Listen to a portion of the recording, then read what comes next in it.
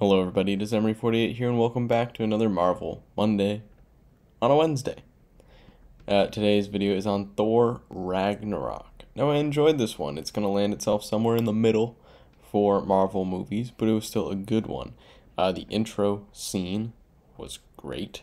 That's a great start to a movie. Wasn't expecting to see him come back either, but a cool way to end the movie. Hala, the villain, Thor's sister, awesome character. Loki, at times working together with Thor, at times not, so about on par with what I expect.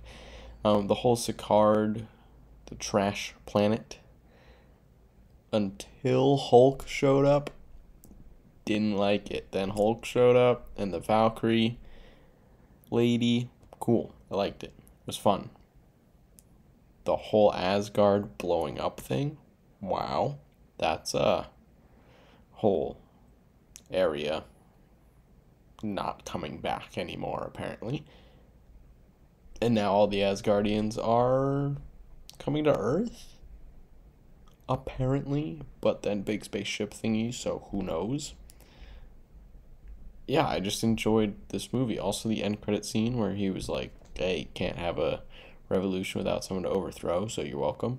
That's funny. It's a good line. Yeah, Hulk kind of saved the Thor movie, which is weird to think about.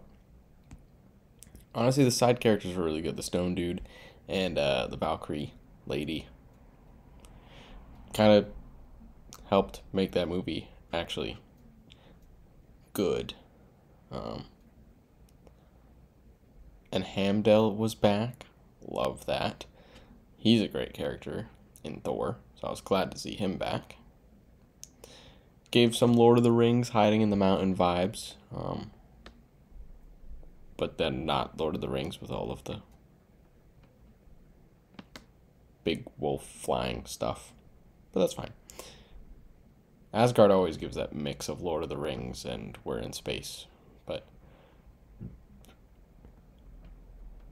also Hulk's been just Hulk for 2 years. That's probably not healthy for him, but that's fine.